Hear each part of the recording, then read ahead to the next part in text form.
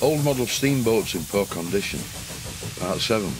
Replacing engine components with commercial fittings and making thread adapters to accommodate standard ME model engineering fittings for the regulator and lubricator. This is the steam engine, and on the end of the steam engine's crankshaft there is a brass fitting.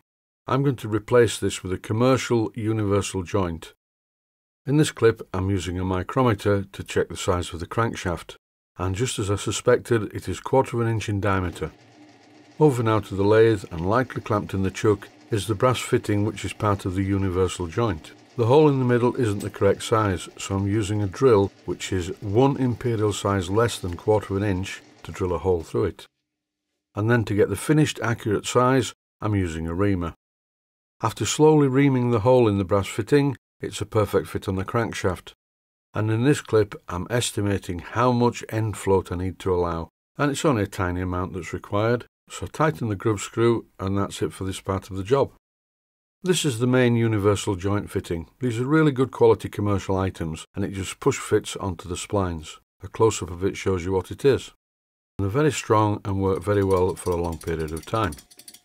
At this point I thought I would run the steam engine on compressed air for a few minutes. This is an edited highlight. The engine is quite powerful, but at the moment it's running on so little air I can stop it by nipping the crankshaft. So I thought, well, I'll stop it by nipping the crankshaft and fit the universal joint on the end. So what's the point of a universal joint like this? Well, really just one of them gives you limited articulation. By using 2 of these universal joints, with a central drive shaft connecting both of them together, you would get really good articulation, but this will be adequate, provided I take the time and effort to make sure that the engine is accurately aligned with the propeller shaft. The main steam inlet unit on this engine uses a plumbing type fitting, which looks very clumsy. I need to make a fitting to allow me to fix the regulator and the displacement lubricator in this position. Yes, I am aware that the displacement lubricator is already fitted to the engine, but in its current position it's a bit too low down in the boat for ease of filling and emptying. So what's the plan? Do I fit a unit like this and machine it? No, it looks really bad, really clumsy. So what I'm going to do is modify the whole thing, and the first thing I need to do this is a hacksaw. I'm carefully supporting the pipe and very gently hacksawing the end of it off. A quick health and safety warning: when using a hacksaw so close to your thumb, you definitely need to keep your eye on what you're doing, because you do not want to inadvertently hacksaw off your thumb. Also, it's a good idea to take great care when the hacksaw gets very close to the end of the cut. Put less pressure on near the end of the cut, because if the hacksaw slips, you're likely to damage the engine. Notice that I have a cloth on the engine to stop the copper particles from falling into the engine. The next thing I need to do after cleaning up the end of the pipe is use one of these. This is a tailstock die holder with a 1/4 by 40 threads per inch die fitted.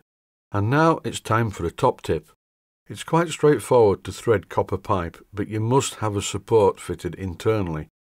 And the diameter of the internal part of a copper pipe that is 1/4 inch in diameter is 5/32 of an inch. But you don't need to look around the workshop for a piece of 5/32 of an inch bar. All you need to do is use the drill shank of a 5/32 drill bit. You also need to use plenty of lubrication, pack off the die to clear the chips frequently and clean out the die, and most importantly, keep the die holder perfectly in line with the copper pipe. And if you do all of those things, you should get quite a clean thread like this one. All I need now is an adapter, so I'm using a commercial T-piece and I'm going to butcher it. I could make one from scratch, but this is just quicker, and anything that saves time is a good thing. I'm going to do this job in the drilling machine, and I'm leaving the union nuts in place anyway, so it's really easy to hold the part in the machine vise. What I'm doing at the moment is drilling through the fitting using a 7/32 of an inch drill, which is tapping size for 1/4 by 40 threads per inch. Quite a lot of beginners get very confused with thread sizes.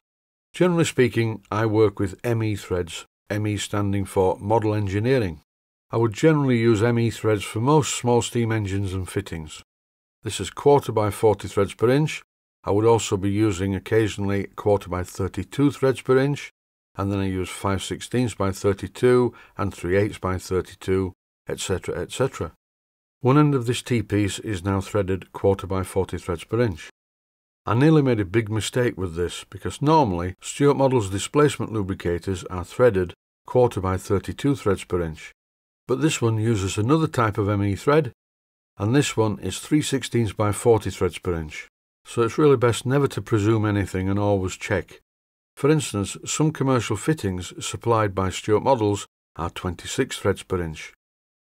After threading the hole for the displacement lubricator, I tried the T-piece on the pipe, and it's a very good smooth fit. And now it's time to find out whether or not the displacement lubricator lines up in the correct position on the T-piece without using a shim washer. I've put some Loctite 542 on the thread because I know it's going to fit, as I did a dry run first. As I mentioned before, the reason for fitting the displacement lubricator in this position just makes it very much easier to handle. This is a slide valve regulator and it has to be fitted in this position. I was going to make a 5/16 by 32 to 1/4 by 40 adapter at this point, but then I thought, well, no, this is a much better idea. So I removed the T-piece, then I threaded the other end in exactly the same way as I've just shown previously. And now comes the final assembly. I've just had a déjà vu. Have I just done this? What day is it? Is it time for my tablets? No, I know what I'm doing. I am fully in control. And so am I. Me too. And before the voices start arguing, I'm using a cloth to wipe off every trace of the Loctite 542. As you can clearly see here, the Loctite 542 has removed the paint. And just as before with some more Loctite 542, I fit the displacement lubricator. Before fitting the slide valve regulator in place, I thought it would be a good idea to just mention something. It's most important that the regulator is connected the right way round, as it is the pressure of the steam that firmly pushes the slide valve onto the port face. If you connect it the other way around, it will not work. So if you're piping up steam regulators that are of the slide valve type, you do it like this. So now with the regulator fitted to the engine and the displacement lubricator, I'm going to test it on compressed air. The displacement lubricator will not work with compressed air, it only works with steam. So for compressed air running, I inject some oil into the airline. I think I'd better fit this though. This is a blanking plug, and this is fitted as usual using a small amount of Loctite 542. So with everything in place, it's time to test it and see if it works. And it certainly does. This boat is of course going to be radio controlled, and the regulator will be connected to a servo using a long rod and a clevis. But for now, I will function as the servo. I'll leave the engine running on compressed air for the last part of the video. Thanks for watching, and I hope you found it useful.